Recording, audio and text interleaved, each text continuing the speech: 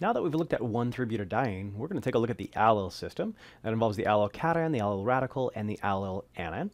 So we'll see that with an odd number of atoms involved in the system, odd number of p orbitals, we'll have a couple of funky little things here. So remind yourself that the allyl system involves that allyl cation, or the allyl radical, or the allyl anion. So, and in this case, in every single one of these, you've got 3 p orbitals involved in a conjugated system. You'll get delocalization over across the entire system. We can see this like in the context of drawing resonance structures for each of these. But with 3 p orbitals involved, that's why we've got 1, 2, 3 molecular orbitals, and we'll comprise them all of 3 orbitals, as we'll see here in a minute. Now, a couple things. So here I've got it for you, and we'll show how to create this same drawing in just a second. But a couple things you should remember is that your first molecular orbital, the lowest energy one, is symmetric, and then your second one's antisymmetric, and your third goes back to being symmetric. We can also count the number of vertical nodes, if you recall as well, and your lowest energy one has 0 nodes. Your second one there has 1 vertical node right down the middle. And then your second one here has 2 vertical nodes in the drawing there. So always works that way. Again, these will be important later for some of the reactions we take a look at in the future. So how do we create these orbitals from scratch? So here I've kind of got the empty framework to use here. So, and again, your lowest energy one, always easy. Your wave functions will be matching or in phase all the way across. So I've put blue on top, green on bottom, and again, you could have done it vice versa, same diff. So then your highest energy one is always equally easy because they just always alternate going across. So there's psi3 antibonding.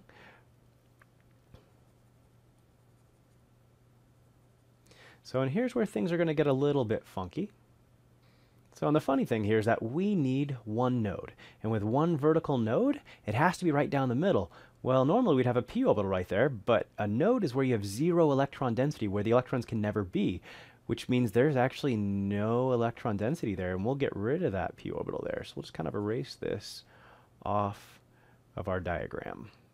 So, but we want to remember that that's normally where an orbital, it's not just 2 orbitals here, but that normally orbitals, so we usually put a dot right there.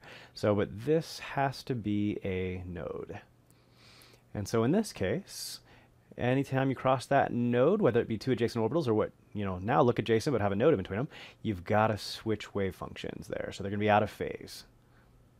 And so in this case, with an odd number of p orbitals involved, you often have nodes right where normally an orbital would be, especially when you have an odd number of nodes.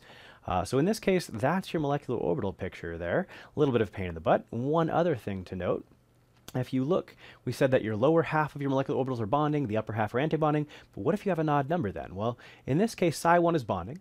Psi3 is antibonding, but psi2 is right in the middle. It's not in the upper half or the lower half, it's right in the middle. And so it turns out psi2 is going to be non-bonding, like the equivalent of just a lone pair of electrons on an atom, non-bonding electrons. That's the equivalent there. So it's not bonding, it's not antibonding, it's non-bonding. So the second funky thing you see when you've got an odd number of p orbitals involved in your conjugated system. Okay, so now we'll compare the allyl cation with the allyl radical with the allyl anion. So, and the big difference here is the diagrams are actually exactly the same. We still have 3 p orbitals in a conjugated system in every single case. The difference will be the number of electrons. Your allyl cation has just got the pair of pi electrons there. So 2 electrons. That makes psi1 the HOMO and psi2 the LUMO.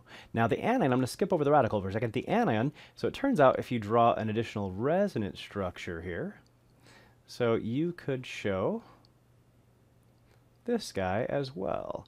And so we'd have resonance here. And so it turns out to get to that resonance structure, you dump these here and these here.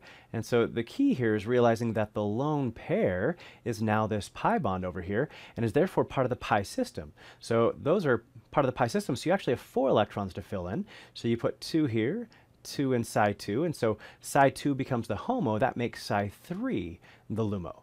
Same thing over here. So with the radical, once again by resonance, you can see that that radical electron is actually part of the conjugated pi system.